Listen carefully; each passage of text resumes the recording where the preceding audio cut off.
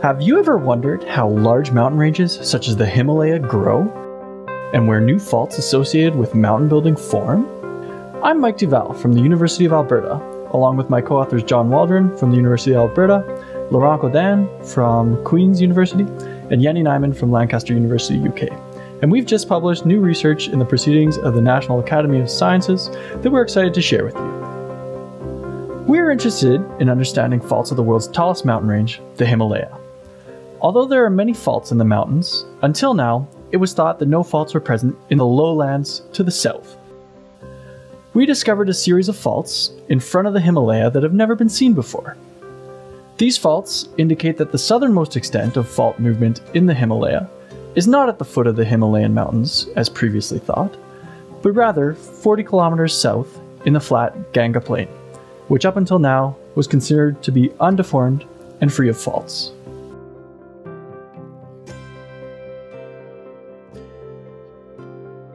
For more than 100 million years, the Indian subcontinent has been drifting northwards across an ancient ocean.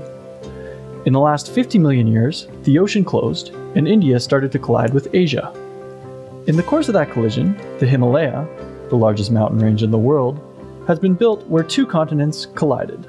India is at present still sliding northwards into Asia at a rate of nearly 2 centimeters per year. Along the front of the mountains are thrust faults, formed where the Indian subcontinent is pushed underneath Asia.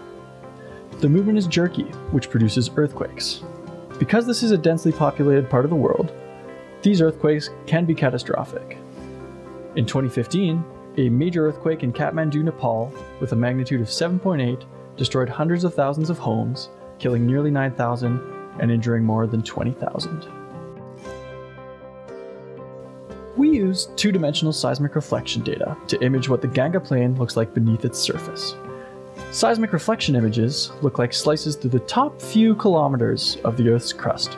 These data were originally collected during petroleum exploration by recording sound waves bouncing off of sedimentary layers buried beneath the Ganga Plain. These images provide the first comprehensive picture of the subsurface in this area and highlight previously unknown faults beneath the Ganga Plain, buried beneath the sediments and not visible at the surface.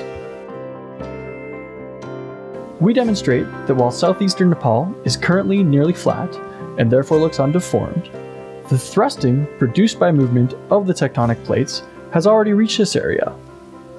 We also estimate that these faults have moved about 100 meters over the last 500,000 years. While there have not been any earthquakes recorded in the area since accurate scientific records began about a century ago, our results suggest the potential for earthquakes. Most of these faults only slip every 1,000 years or so. We have now discovered that a substantial part of this area has an almost horizontal fault underneath it, which could slip and cause a damaging earthquake. Our research opens up an important avenue for future research to better understand this newly identified seismic hazard in the densely populated Ganga Plain.